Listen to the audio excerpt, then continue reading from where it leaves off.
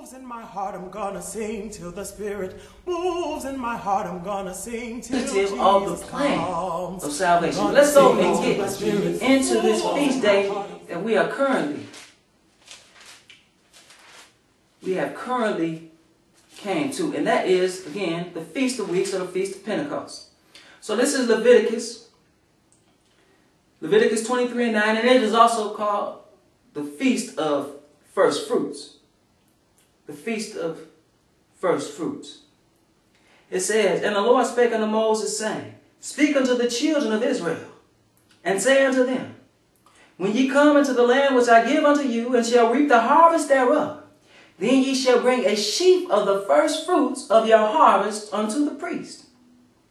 And he shall wave the sheaf before the Lord, to be accepted for you on the morrow after the Sabbath, the priest shall wave it."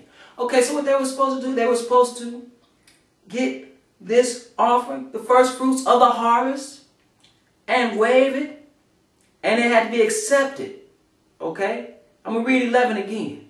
I'm going to just read 10 and 11 again. "Speak unto the children of Israel, and say unto them, When ye come into the land which I give unto you, and shall reap the harvest thereof, then ye shall bring a sheaf of the first fruits of your harvest unto the priest. And he shall wave the sheaf before the Lord, to be accepted for you on the morrow after the Sabbath, the priest shall wave it." Now what is this pointing to? You had to take the first fruits and wave it, and it had to be accepted. This is what they had to do. Let's read something. Let's go to John. Let's quickly go to John, the 20th chapter.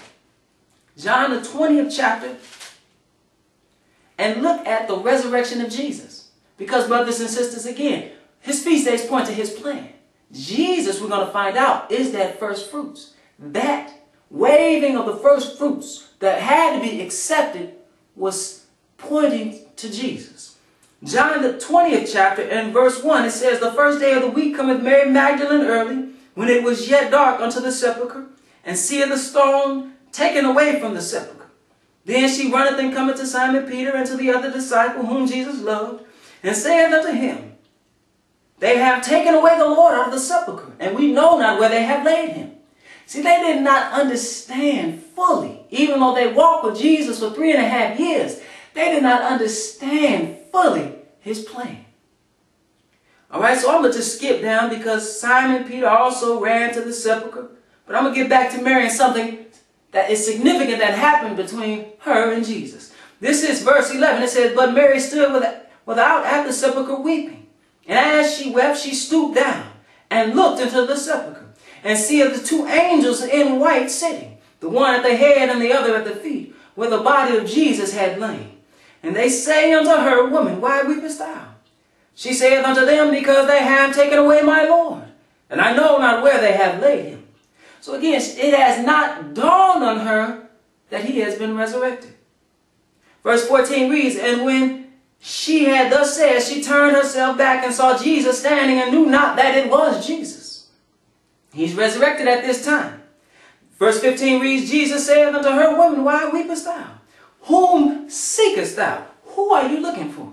She, supposing him to be the gardener, saith unto him, "Sir, if thou hast borne him hence, tell me where thou hast laid him, and I will take him away." In verse 16 it reads, "Jesus saith unto her, Mary. She turned herself and saith unto him, Rabboni," which is to say, Master. So she realized at this point that this is Jesus whom she's talking to, in his new body that can change forms, that can change in degree of glory.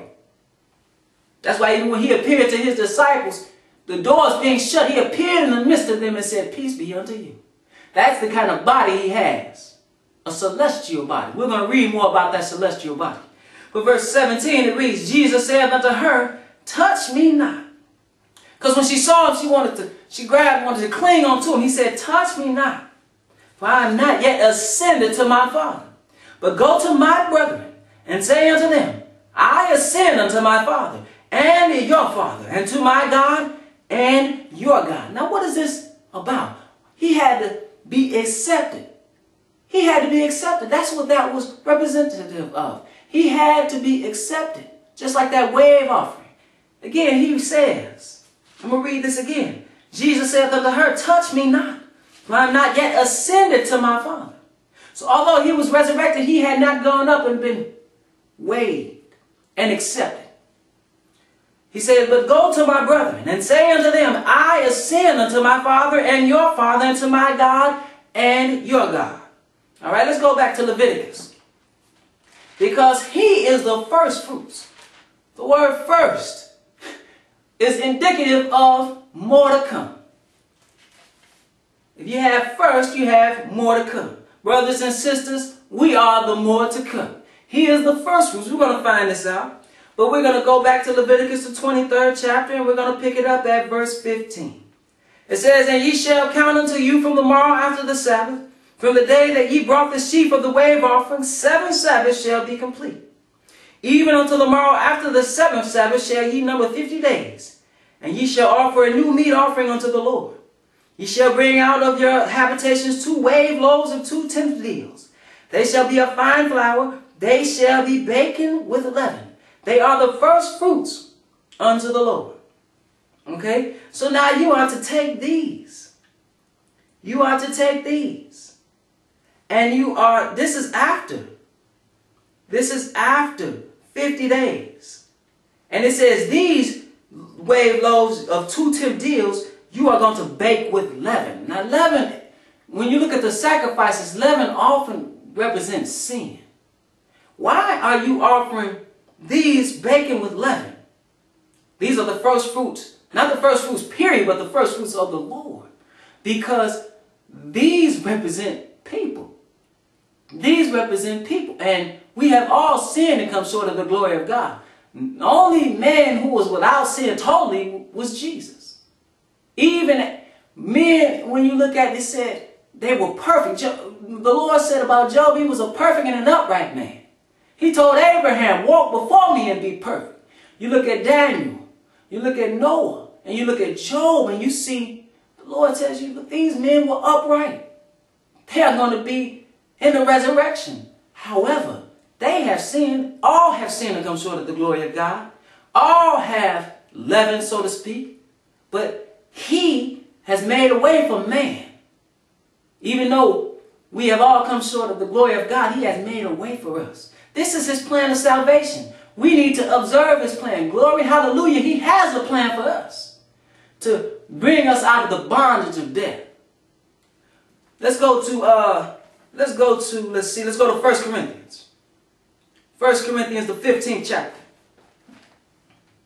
Because again, Jesus was the first fruits, and that word first is indicative of more to come. This is 1 Corinthians, the 15th chapter and the 20th verse, and it reads, but now is Christ risen from the dead and become the first fruits of them that slept. See, he is the first fruits of those that have died to be risen from the dead. Verse 21 says, for since by man came death, by man came also the resurrection of the dead. All right? So by man came death. This is what he told Adam, from dust thou art, and to dust shalt thou return. Why? Because he ate of that tree of the knowledge of good and evil. He corresponded with Satan. He got that fruit, the fruit of lies, from his wife Eve, who was deceived. He was not deceived, but nevertheless, he listened. He ate of that fruit instead of rejecting her like Job did, who told his wife when she told him to curse God and die in his destitute state. He told her, you speak as one of the foolish women. This is what Adam brought on all of us. And even until this day, we die, we go out into the graveyard, worms eat our carcass, and we turn back to dust. So he said, for since by man came death, by man came also the resurrection of the dead. He says, for as in Adam all die, even so in Christ shall all be made alive. See, that was that man who was God manifest in the flesh. In the beginning, he was the Word. And that Word was God. He was with God, the Father, and he was God. And he was manifest in the flesh. You can read that in John, the 1st chapter. In verse 23 reads, but every man in his own order. See, there is an order to this thing. There is an order to this resurrection. It says,